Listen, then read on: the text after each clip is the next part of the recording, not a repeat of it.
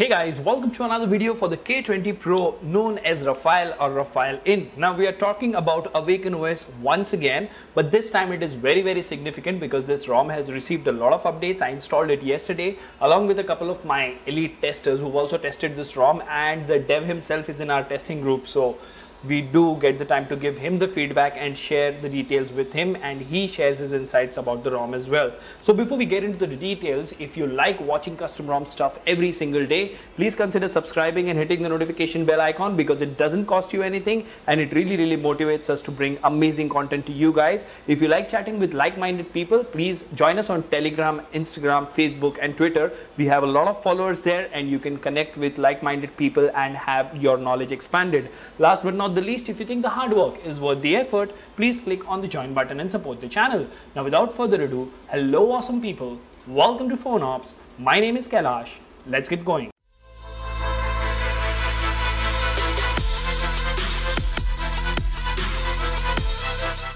Now, Project Awaken 2.1 Luna unofficial Android 12 updated on the 7th of November 2021. This is the GApps version, and let's have a look at the changelog. Now trust me, it's going to be a long one. Right. So now just have a look. These are the amount of changes and fixes these guys have done. I know it's a long list, but let me quickly read this out to you because you know when you watch this particular ROM review, these things might not be covered because these are not features. These are fixes which might matter to you in day-to-day usage. So it says update incoming release 7th November 2021, November security patch, Awaken 2.1, refer to ROM source changelog on Telegram, SE Linux is enforcing, that is good. Since the build is enforcing, safetynet should pass without magic now, which is amazing. Switch to Pixel 6 Pro GApps and PP utilities. Look out for Pixel 6 exclusive features. Now that is something I've not tried yet. Probably in the next review I'm going to share those details. Switch to Pixel 6 Pro build fingerprint and DESC. Reduce status bar height. You all might want to increase the DPI to 420 in developer options. Correct rounded corner radius. Fixed zip rename, that's okay. Address additional SE Linux denials. Add props for 4K playback on YouTube. Fix live caption. Improved app opening speed. Fix screen recorder lag, so that is neat. Added a few more GApps, removed a few and switched to Arnova Gcam. Probably fixed an issue where users with Magisk would have recovery stuck. Fixed download manager crashes, was ROM side issue, now no more crashes. Removed some useless stuff, a lot more I can't remember at the moment. Now trust me, that for a ROM which has just gotten onto Android 12 is a lot of changes, and that really shows in this particular build. Now the moment you boot into this particular ROM, as always, you have your usual set of icons, bigger ones compared to other ROMs over here. You have your Google search bar at the bottom with the gesture pill at the bottom working like a charm. Now just see the multitasking over here. This is a 60 Hz device with a Snapdragon 855. We are talking about a device which is more than 2 years old. You have the assistant shortcuts over here. They work absolutely fine. And as they mentioned, this is a Gcam, a full-fledged Gcam, which is included in this particular ROM. So we will talk about that in a bit later. But if you talk about the applications, you will notice it doesn't really come with a lot of bloatware, but it does come with a few Pixel 6 based GApps, which should give you access to Pixel 6 Pro features, which is really neat. Now to the left, of course, you do have the Google feed, which works smooth as butter. So, you know, from a ROM that has just gotten Android 12 to a ROM that you can probably use it as a daily driver without the need of hunting for a Gcam or scratching your head of how to get ANX camera working on Android 12, this is a full-fledged option that you should consider. Now, from the top to bottom, you have your quick tiles of Android 12. You have the reboot menu over here, and you have the option to edit the tiles, which will give you access to your privacy tiles, extra dim, caffeine, ambient display, screenshot. There you go. The moment you click on it, these things get added. Now they did mention that they have fixed the screen recorder, so you can record internal and external audio and hit the start button. The moment you do that, as you can see, now the reason you don't see the status bar over here is because the DPI is incorrect. So if you go to display, if you go to display size, there you go. The moment you do that, the status bar at the top is visible and I cannot see any lag while the screen recorder is active. So let's go ahead and stop this. It's processing, it is processed.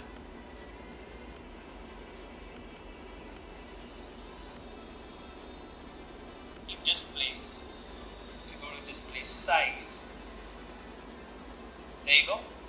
As you can see, so the screen recorder is working absolutely fine. There are no issues as such with the screen recorder, and trust me, this build is really butter smooth. Now, the moment you press and hold over here, you will get home settings. So let's go to home settings. I'm pretty sure this is a Pixel launcher or the Pixel 6 Pro launcher. I'm not sure if they've incorporated that. Moving on, if you talk about the widgets, you do have your standard Android 12 widgets over here, which look great and they work really well.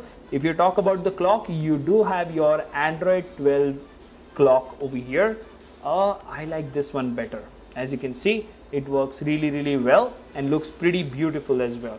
Now, apart from this, if you actually go to wallpaper and style, you do have your Monet UI in action. Let's see. Let's go to curated culture over here and let's go all purple with this one. And you can go ahead and set it to home screen and lock screen. Once again, you need to enable themed icons. As you can see over here, the whole UI looks so beautiful with this Monet theming system. Trust me, it makes me want to try Android 12 on almost all my devices, and that is what we are doing these days, right? So moving on, the UI customization is brilliant. The ROM is extremely smooth and it works really well. It doesn't really boot with a lot of bloatware. It does have Gcam pre-installed. Let's go to settings over here. Now, you still don't have a dedicated customization menu. I don't really think Awaken ever had a dedicated customization menu. So you have network and internet, which is your typical Android 12 stuff. And even in the settings menu, you will see that this white background has a very light hint of purple, which is Monet UI in action. Now, under battery, you do have thermal profiles, which gives you access to the gaming mode, which gives you access to 180 Hz touch sampling rate. Now, for some reason, this UI is still transparent. I really don't know why. I really hope they fix it soon. So let's go back over here.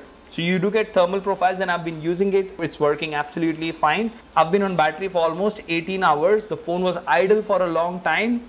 And if you talk about the screen on time, it's not much, but we are still at 63%, which is a really good sign. Now, the fast charging in this particular build is much better compared to the previous build. So the fast charging is much faster, as stated earlier as well. Under sound, you do have the direct sound enhancer with hi-fi and all the other things which work absolutely okay. Apart from this, you just have your usual Android 12 stuff which works absolutely okay. One thing that is worth mentioning over here is that the fingerprint scanner is absolutely beautiful. It works really well, even in low light, even after extended periods. The fingerprint scanner on this particular ROM works really great and it does wonders. Now let's go ahead and quickly talk about the benchmark numbers. So the first thing that we'll talk about is the CPU throttle test. Now, as you can see, average score of 175,405 GIPS. The CPU throttle to 94% of its max performance. No yellow or reds there, which is always a good sign.